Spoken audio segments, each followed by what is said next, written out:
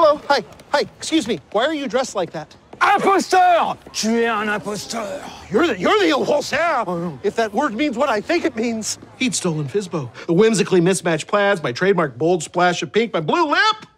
He'd clearly seen one of my online clown tutorials. Hey guys, Fizbo again. Just remember when you're applying your rouge to go easy, you're in a goose clown, not a tramp. You know what, give me the jacket.